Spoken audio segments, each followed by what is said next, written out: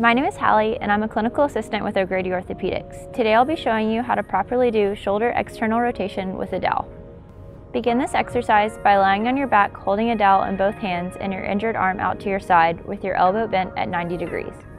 Using your other arm, slowly rotate the dowel and your arm downward within pain tolerance, then return to the starting position and repeat. Keep your elbow bent throughout the movement. Try not to arch your back as you move your arm.